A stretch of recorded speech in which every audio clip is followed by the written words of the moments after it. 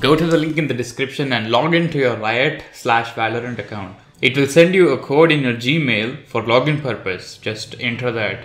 Then straight away there will be a big notice for 2FA. Click on it. Click on enable next to email. An email will be sent to you along with a big button. Just press on that button in the email and 2FA should be enabled in your account immediately. So every time someone logs in, they need the code that would be sent to your email. This also means that if someone is accessing your account unauthorized, you will know it since the code will be sent to you when there is a login attempt. So there are some problems that I also want to highlight. Currently, email verification is the only way. I hope they extend this to Riot Mobile. It will be much better. Another problem is that there is an option when you log into Valorant that says remember this app for 30 days. If you take this option and then log in, it will not ask you any code for the next 30 days. Which is good, right? It is a hassle to enter the code again and again every time you log in. Well, yes, it is. But from a quick browse, there seems to be no way to untrust your device. Which means if someone somehow managed to steal your computer, I know it's a ridiculous thought, but it is possible in case of laptop users, they can still access your account without using the code.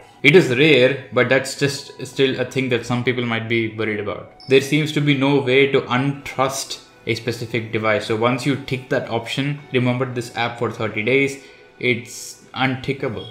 And yeah, I hope you all have a great weekend. I'll catch you on the next one.